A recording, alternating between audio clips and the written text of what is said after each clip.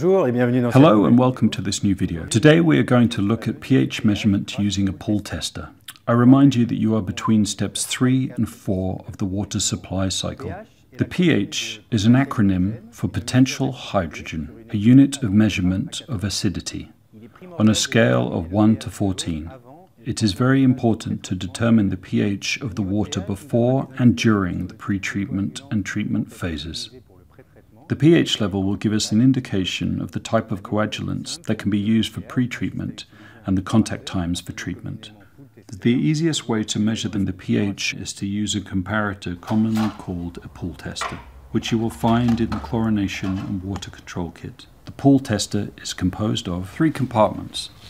The left one allows you to measure the pH, the one we're interested in today. The right one allows you to measure the free residual chlorine. And the central compartment represents the colorimetric reference scales. A grey plastic lid and phenol red and DPD1 reagent tablets.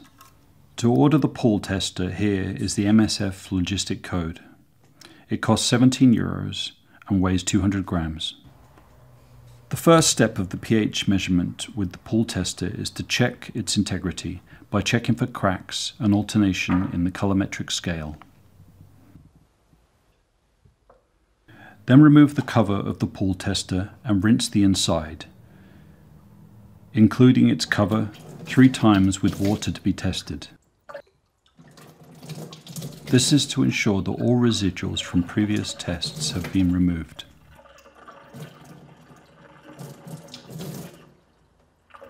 The next step is to fill the left and middle compartments to the brim with the water to be tested.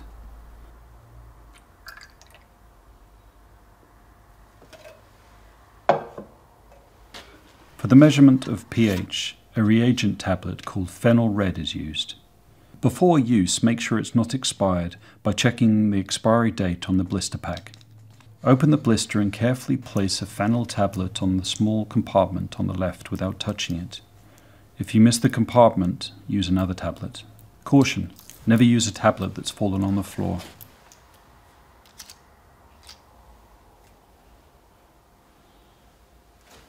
The next step is to close the lid of the pull tester with the arrow pointing to the coloured reference scale. It is normal for some liquid to be expelled from the pull tester. The next step is to vigorously shake the pull tester until the tablet is completely dissolved. This may take 20 seconds, depending on the water temperature.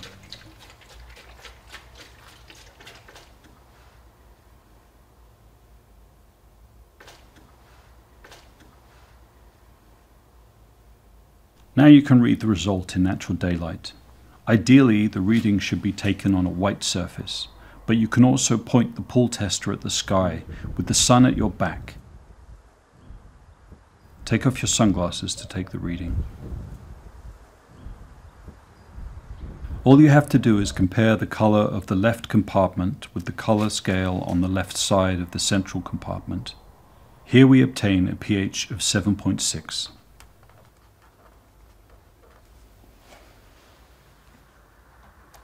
Do not forget to note the result on a register with the place, the date, the time, and your name.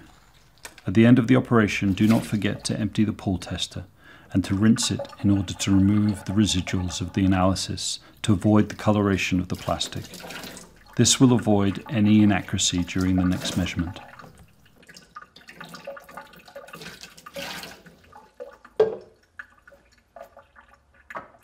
You can find the whole procedure in Technical Sheet 2.22 in Public Health Engineering. Thank you for your attention. See you soon for new videos.